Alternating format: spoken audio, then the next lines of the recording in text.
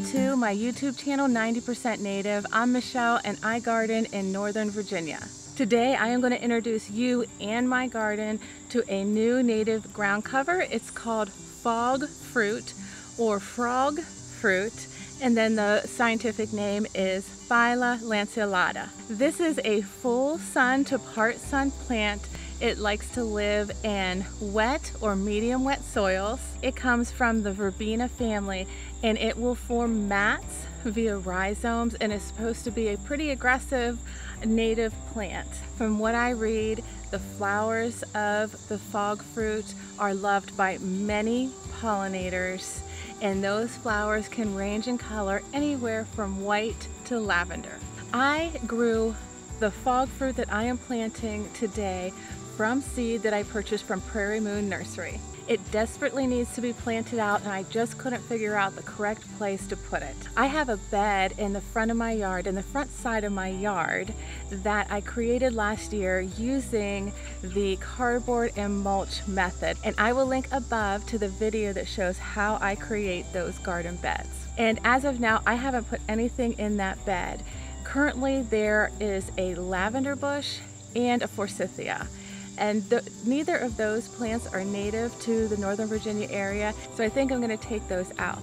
I won't be taking them out today. I'm going to go ahead and get the fog fruit in the ground and take care of the two bushes at another time. I'll go ahead and take you over to that garden bed and show you what it looks like now. I'll also take you over to the flat of fog fruit that's been sitting around for 6 months now waiting to get out into the soil. And then I'll show you what it looks like after I do all the planting up. Here's the fog fruit that's going out into the landscape.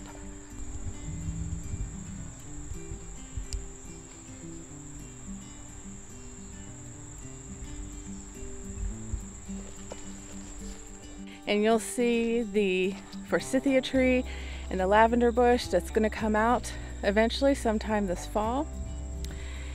And I'm just going to pop in the fog fruit as a ground cover so that it just spreads through that whole area, covers the soil, and I'm feeding the pollinators with the flowers. No real reason to show off the mulch like we sometimes like to do. Okay guys, when this is done, I will show you the after. Here's the after of my project. You can't even tell I've done anything. However, that's how it goes with most of my projects. I will definitely pin up updates to this bed so that you can see how the fog fruit does over the course of time. I think I'm also going to cut back that forsythia and the lavender all the way. But if I take you down close,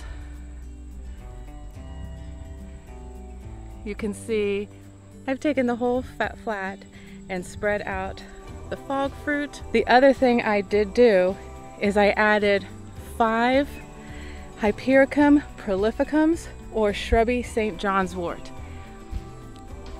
These were also grown from seed, and I have a few different hedgerows of Hypericum prolificum in the landscape, and I'll take you to them right now. So here is one row of shrubby St. John's wort in front of the cutting garden. And the great thing about this plant is that in the late winter I can cut those bushes back by 50% so that I can always have that nice, clean, more formal look when I use these bushes in a row. I'll take you around to the side of my deck so I can show you the other row. And these are actually older. These were the first ones I planted from seed and I winter sowed them. They're a really nice bush to have because they stand up so nice. They have beautiful flowers on them, and you can give them a pretty harsh pruning to keep things looking formal. Well, it looks like I didn't turn my microphone around, so I'm just going to talk over myself here. If you have any experience with fog fruit, leave me a comment below. I'd love to hear from you. Otherwise, that's it for now. Thank you so much for joining us. We'll see you again next time.